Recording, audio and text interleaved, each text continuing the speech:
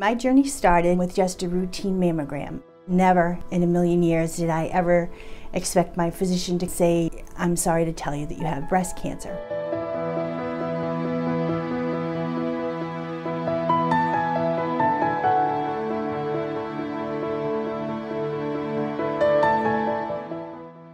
Radiation therapy plays a very important role in terms of cancer care overall.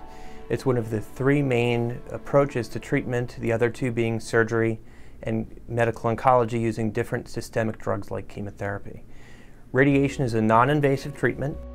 The vast majority of the patients we treat at this time are treated with curative intent.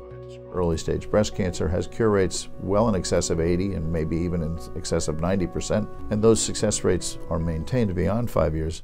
Radiation is used in breast cancer in different ways depending upon the stage of the disease.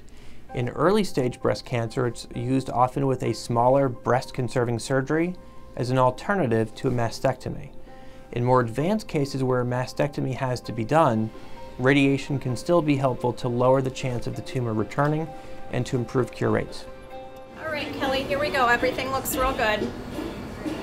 For some women with early stage breast cancer, if a lumpectomy is done, instead of doing whole breast radiation, which is the most common approach to treatment, partial breast irradiation may be an option. Anything I can answer for you?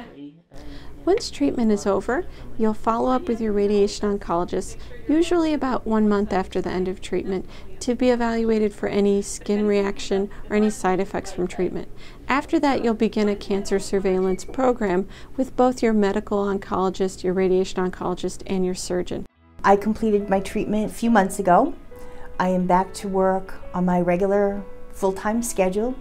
I'm living a normal life, and I am a survivor to be. You're looking at a survivor to be.